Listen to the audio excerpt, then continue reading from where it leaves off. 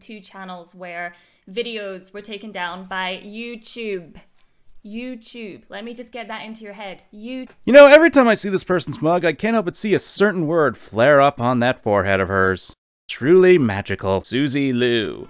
I'm sure I don't need to give too much of an introduction because apparently this woman is the one reason that YouTube is going down the drain. Because people have made video after video after video about every little detail about it. Hell, even I made a video that YouTube decided to quash because thanks, Susan! Boo, you stink! But regardless of my thoughts on why I think YouTube is basically garbage at this point...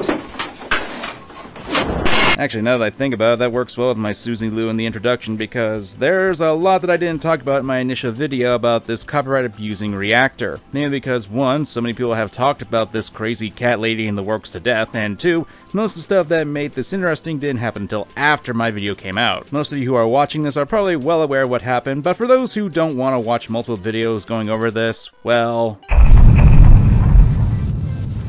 Suzy Lu's past as being a bully has appeared. A person does that. Like, I don't understand. It's really weird to me. Like, they must be super insecure with themselves to literally spend all this time, like, obsessing over other people and doing that. Suzy Lu's law firm has been shown to be nothing more than a fake. Hey pal, you just blowing from Stupid Town? Suzy Lu's patron had purged all but one of her reaction videos due to copyright, and there might be a lawsuit pending. It's on fire! So essentially the moon's coming down, and Suzy Lu's party, and it's the end of the world as we know it, and I feel fine. Or I would if I didn't have this little fear in the back of my head, and it's one that we're talking about today. I know the odds of this happening are probably slim to none, but it's a concern that people who make content relying on media that they didn't create would be something of a bit of a concern. We've already had issues in the past couple of years where companies would claim videos based on as little as 3 seconds of footage, or even claiming a video because someone said some song lyrics. Yes, that was a thing that happened. And there was also a really amazing incident recently where Mr. Beast had a video claimed for saying the lyrics to a song with no context to the original song. Let me repeat that.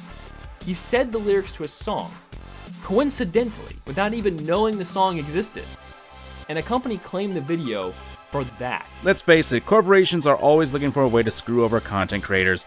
And Suzy Lu, yeah, if you've ever watched any of her reaction videos...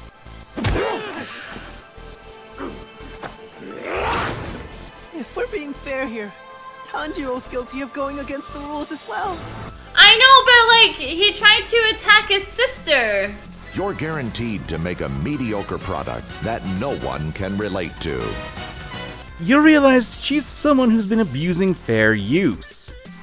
Hell, it's not even fair use. Reaction videos have always been demonized on this platform, and for good reason. It's considered some of the weakest and cheapest content that you can find on this entire site. And not help is the fact these guys will get tons of views and money because of this. Why do people watch this? Hell if I know!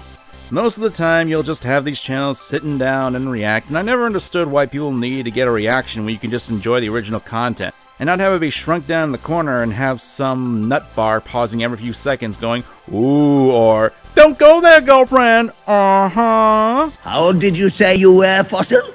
Regardless, there's a big issue that I have with Suzy Lu in particular, and that's due to the fact that she seems to be, for some reason, YouTube's golden girl.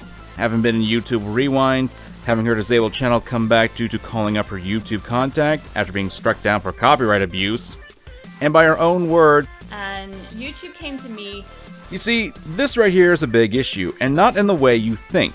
You see, since YouTube is allegedly actively interfering with copyright situations here, as in the case with TV Tokyo, removing the strikes from her channel, YouTube is essentially...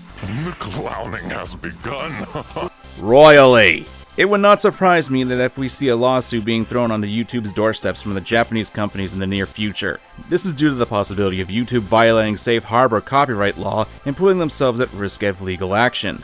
By approving Suzy Lu's appeals against TV Tokyo's DMCAs, Approved.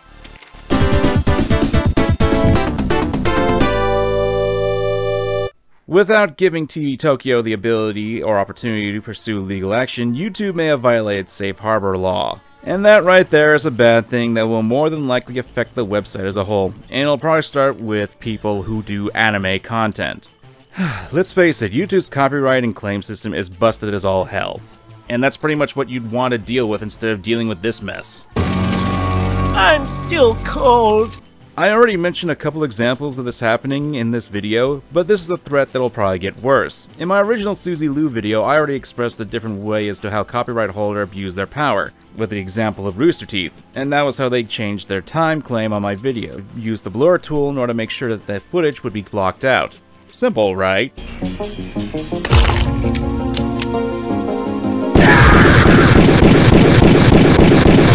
However, when I did do that, the bot decided to change it into a completely different time frame. And I'm like thinking, what? And no matter what I did, it would always do the same thing again and again. I was almost certain that there was someone at Rooster Teeth who was being evil. If it wasn't for the fact that I pressured YouTube publicly, I wouldn't have had my video back in my hands. But I'm one of the few lucky ones. Tito in a video he did last year. Despot! Alright, hey guys, this is Inferno Plus like a month later. I got this really ironically titled email that my video talking about copyright abuse received a copyright claim for showing a reference of PewDiePie singing Despacito. I guess someone or some people over at some company, probably called Sony, got a little butt mad about the video, so yeah, they tried some shit. I've cut the audio out, so you can go fuck yourselves. So yeah, you can go ahead and release the claim, or it's gonna be time for Lawyer Warfare 2019. Yeah, thank you, and back to the original video. What I am proposing will happen is because of Suzy Lou, we'll be seeing more and more content being flagged down, either being claimed or struck down with copyright.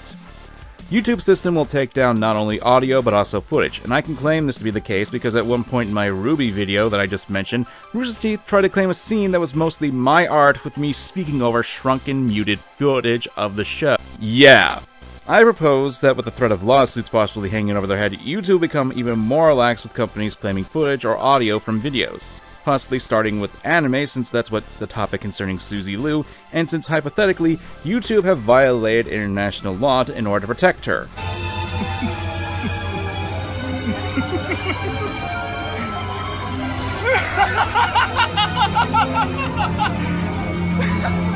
Is this some kind of twisted joke? Even if it was just one employee who did this, one simple simp, they were still doing so under the moniker of YouTube. And YouTube still have to take responsibility for their employees. Some may see this as fear-mongering from me, but I'm looking at the situation as we've seen from YouTube in the past. Not only have we seen companies outright abuse the copyright system, but we've seen YouTube was willing to throw their creators under the bus. Anyone remember the whole COPPA debacle? Yeah, YouTube was more than willing to throw its creators under the bus in order to save their hides from losing even more money. I have no doubt that they'd loosen the restrictions for claims or copyrights just to appease any companies that YouTube might have screwed over in the past. Now I know some people are going to be like, well, that's assuming Suzy Lou is telling the truth about her contact. And you're completely right. It's completely possible that Suzy Lou is nothing more than a big fat liar who thinks she's a megamind. Yeah, this is big brain time. But considering YouTube's odd behavior, YouTube putting her in the 2019 rewind, YouTube removing the copyright strikes against her channel, YouTube's response to Johnson's tweets, and being massively disingenuous, you can't help but think there's something screwy going on behind the scenes. Again, this is probably me being a tinfoil hat wearing conspiracy nut, but hey, we've seen people abuse YouTube systems in the past, we've seen companies take advantage of the current system, and will even abuse it to high and hell water. Don't get me wrong, after everything that Suzy Lou has done, she deserves some righteous indignation. But this is a situation that we do need to consider and prepare for ourselves. Because you know what the worst case scenario is? Because YouTube may have violated international law, governments will step in and possibly YouTube will be hit, and hit hard. And you know who will pay for that? The creators. But enough of my tinfoil hat conspiracies, not like anyone will actually watch this, and